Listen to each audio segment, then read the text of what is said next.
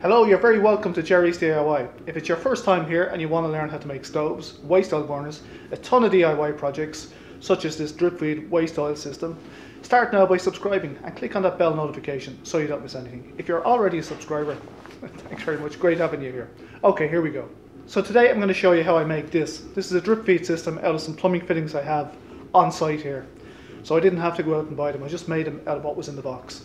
So it's a 1-inch T-piece, inch by half-inch connection, another inch by half-inch connection, because I want to come in 1/2 inch and go out 1/2 inch, but I want to be able to see what's happening. So you can see me through the hole there in this fitting, and the reason for that is so you can see the oil dripping through the system. Now there's a way of doing it. It comes in this way, you know, the oil down through the gate valve. Gate valve meters the amount of oil coming in. It's got a modification to it which I'll show in another video.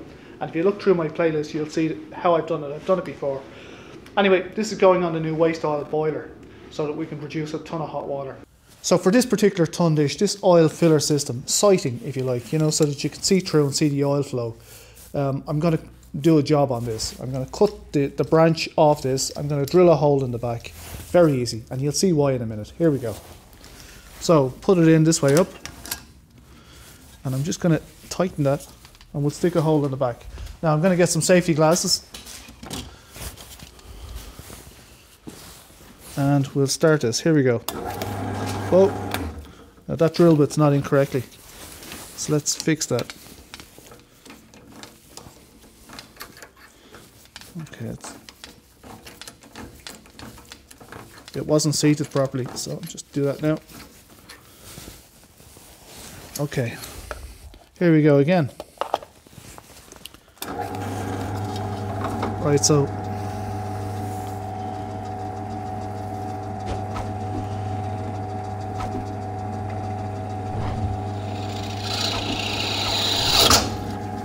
okay, went through very easy, not like drilling the steel the floor the other night.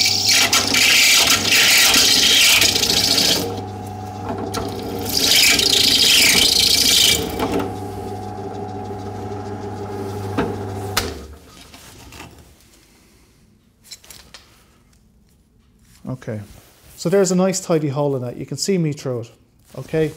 And if there's oil dripping through that, you'll see that as well. So that's why I put the hole in the back. It'll never be used as a plumbing fitting again, ever. I can guarantee it.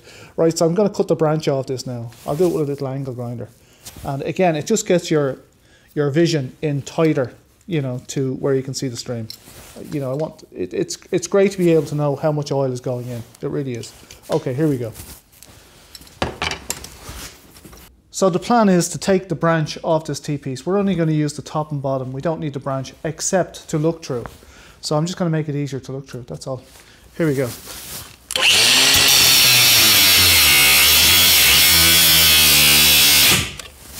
Okay, I could do it with a fresh battery again. Okay, let's rob the battery out of the drill. Let's go again.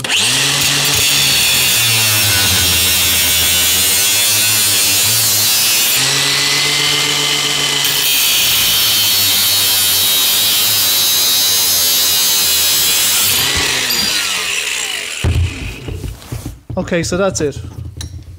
I'll just tidy this up in a minute, but you can see the branch is gone and you can see my finger out the back of it. Okay, I'll just show this on the other camera. So I've taken most of the branch off. I'm going to tidy up the edges now.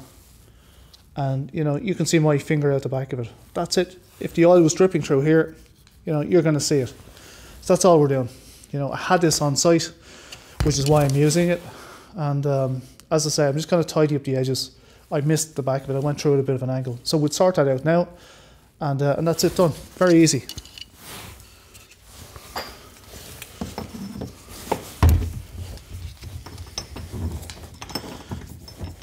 I have to be careful not to damage the existing threads because we need them for seal.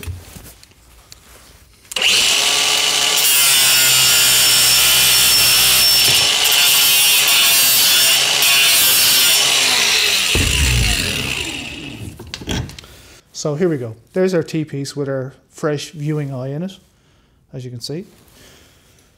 There's a small piece of pipe with a nut and ring. Okay, one is already compressed. It's old pipe. It's pre-used, you know, so I'm getting second use out of it. Recycling. So there we go. Put a nut on the pipe, put a ring, compression ring, over that, and that goes into the straight coupling, like this. Okay, so what that does now is if I turn it around, 1/2 inch this side, and put it in, that allows me to put 1/2 inch in here and travel through with some pipe. Now we need to do a bit of a manoeuvre. I'll show you the manoeuvre first. I need for pipe, this fitting was designed so that when you push pipe in, it stops and doesn't go through the fitting.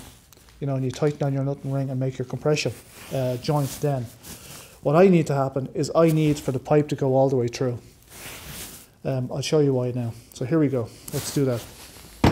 So I've just moved the cameras. Hopefully you can see everything.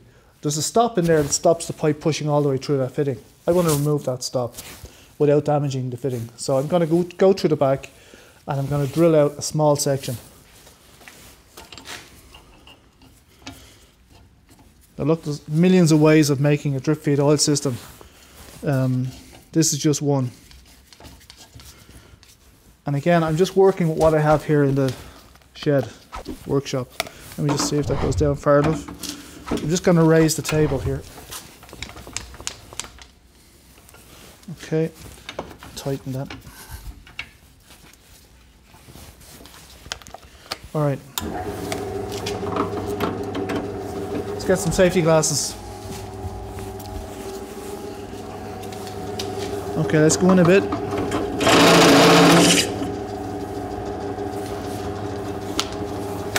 Now I just want to check that.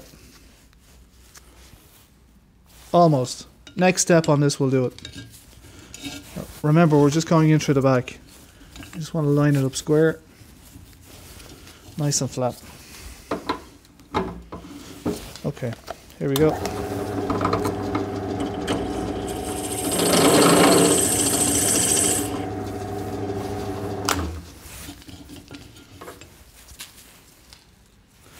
Okay, now that's done it. Let's see if you can see it on this camera. Okay, maybe you can see a step in there.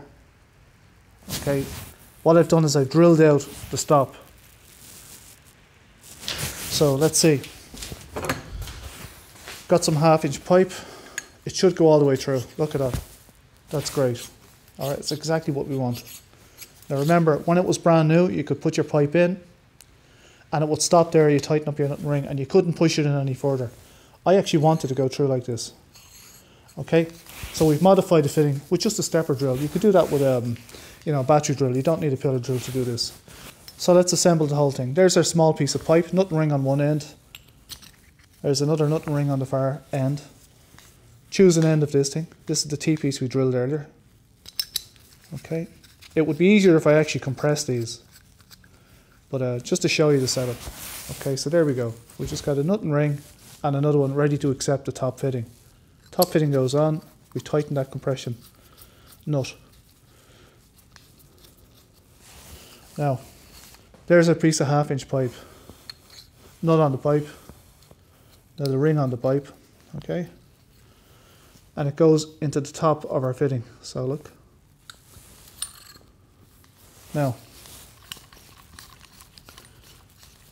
I should really compress all this, and I will in a minute. So the reason for me drilling out this fitting as well, the back of it, was, can you see the pipe? I want the pipe to go just to there, so that when it drips, or when the oil comes out of it, it doesn't run around the inside of this fitting. So if I drop in oil at the top of it, it'll just run down the fitting and go around the walls of the fitting, and you won't see it drip. But by pushing the pipe in like this, and you know, leaving it at that, I can watch where the pipe is and then watch the oil come out of the pipe, and I can withdraw it a bit, you know, maybe like this. Then I will see the full drip or flow, you know, stream of the oil as it goes through. So that's it. I just need to compress that. The fitting that goes onto the bottom of this guy will be the same as one of these, inch by 1/2 inch compression fitting, like this. You know, and it'll go like that, and we're back onto 1/2 inch again. So that's the plan. I'll make this all up and I'll show you. Now you've seen how it's kind of put together. Now I'm going to make it all up and it'll look it will make more sense. Here we go. So there's the pipe, you know, just in view, and anything that comes out of it you'll see fall. It goes in this direction.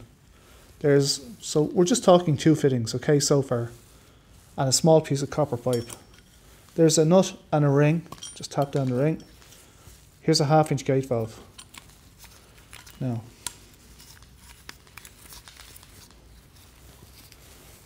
there we go. There's our drip feed system now.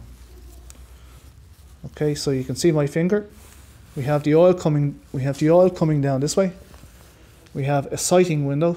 The oil comes out of this valve, goes down through the piece of pipe, all the way to here. It doesn't actually run down the inside walls of the fittings whatsoever. So look, there's a piece of pipe with a nut and ring on it. So I need to cut a short piece off, enough to allow another nut and ring to go on that. And this is a pipe slice. So I just put that on there. And I'm just guessing it. There's nobody cares like what this looks like. But it'll be alright. There'll be nothing wrong with it. So that's it. Tube cutter. Alright, so we've got maybe, I don't know, 2.5 inches of pipe. 1 inch pipe there. So now there's a nut and ring. So there's the compression ring. So we'll put the nut on first. There we go. Put the ring on. Okay, so we'll throw that. There's our assembly. We'll put that in here. Like that. And I'll compress this now so that we can do something with it. So just put it in the vise for a second. And if you can see this, can you see me? Yeah, so I'm just going to compress it.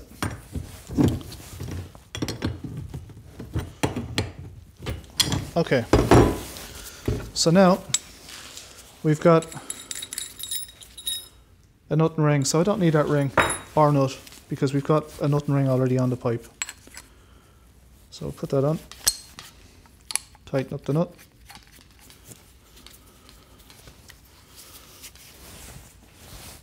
And that's it, that's our setup now, that's our filler system done. So we just have to drop, it's a 1/2 inch pipe here going up to our bucket or wherever the reservoir is, down through this. We can drip the oil in. I'll do a maneuver on the valve. So I've already done a video on how I prep the valves, you know, for drip feed systems. There's a kind of a thing you do with the inside of it.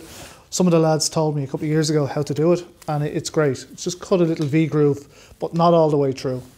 So I have a video in the playlist. I'll link it up here. And you can follow that and see how it's done. But anyway, kind of a mod on the gate valve, and that's it. That's our filler system. That's going to go 1/2 inch all the way down into the burner. So that's it. It's a bit long-winded. I think the one on the other system is a lot smaller. But anyway, that's it. It will work, and I've made it up out of what's in the in the shed. Same as a lot of stuff. Okay, so look, I'm going to leave it at that for tonight. That's our filler system.